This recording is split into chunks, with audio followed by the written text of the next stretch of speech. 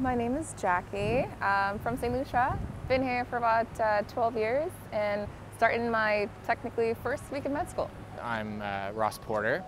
I'm from Chester, so I'm from Nova Scotia. I'm Kaylin Dean. I'm a local Haligonian, first year med school, third day.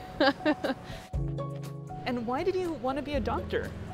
It's something I always wanted to do since I was a kid. Just the whole, the human body always fascinated me. As a kid, like a few surgeries on my eyes, and you know, the doctors were just so helpful and made a big impact on my life. And I have an uncle who's a doctor and just thought he was the coolest guy ever, so I kind of was like, I want to be like him, and I just stuck with it. Hear me out. I'm watching Grey's Anatomy and it's like 4:30 in the morning. Like, I'm sleep deprived, I'm cleaning hotel rooms, and I'm like, what am I doing with my life? And then I'm like, I didn't think, oh, Grey's Anatomy's great, I want to be a surgeon. I kind of thought it was weird. I was like, am I too old to be a surgeon? And then I started looking some stuff up, and then I was like, you know, how old is too old to be a surgeon? And I found this forum of like 40 plus people, and they were all just getting into medical school, and they were so happy. And I was like, could I be a doctor?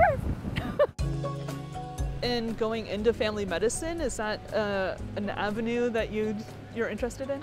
Preceptors or doctors tell you just to keep an open mind because we're going to be exposed to so many different specialties, and something might spark my interest that I might have had no clue existed.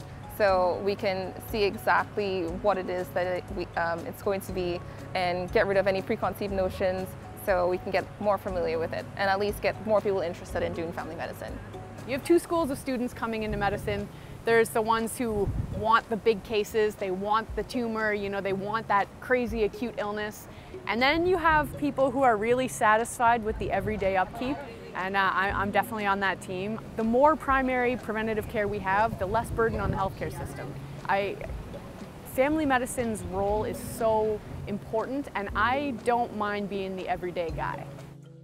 What would a community have to do to attract you to go there and settle down and practice? Well, we hear in the news like more collaborative practice, so working as a team with interprofessionals. Practices like that would be certainly interesting, or would be somewhere that I'd want to go. I think where I'm hoping to head into a rural setting and hopefully opening up my own clinic is that I absolutely would have a team. I don't think you can just have a doctor anymore. I think you need the healthcare team. Say there's a psychologist or a psychiatrist that also works in that building. It'd be nice to be able to talk to them and learn more from them. I always wanted to be one of those doctors who was not permanently stationed to one spot. So I'd like to have Nova Scotia as my main base, but I also want to teach.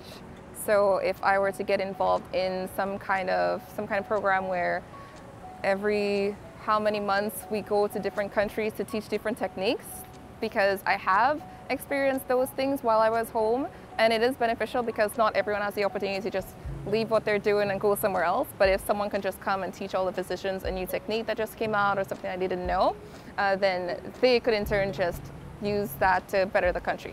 Healthcare teams are the future. I think the reason why we're seeing fewer people wanting to go into family med is, well, not only they want the tumor, they want the big case, but, well, if I go family med, suddenly I have this thousands of patients in my lap that I don't have time to deal with. And I think that is daunting. I think it's more daunting than it needs to be, and I think teamwork is the answer.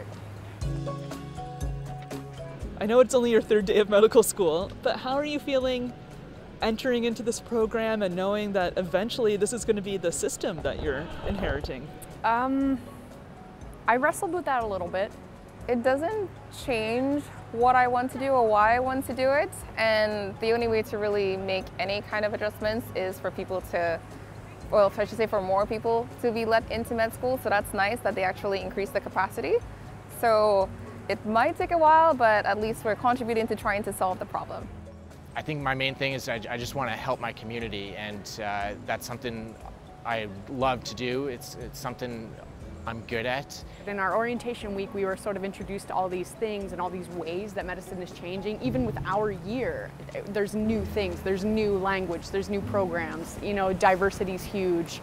We're actively finding ways to unlearn, you know, systematic racism, and like we're going in a really good direction.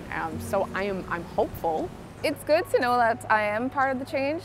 It definitely didn't deter me at all. I always assumed this profession was going to be stressful regardless of how busy or not busy it is. The strain can be a little worrying, but again, it's nice that people are finally taking steps to counter what's happening. If it comes to a term where I find something in this system that I think I can change, I'll fight for it, absolutely. But right now I'm focused on my education and on my future patients.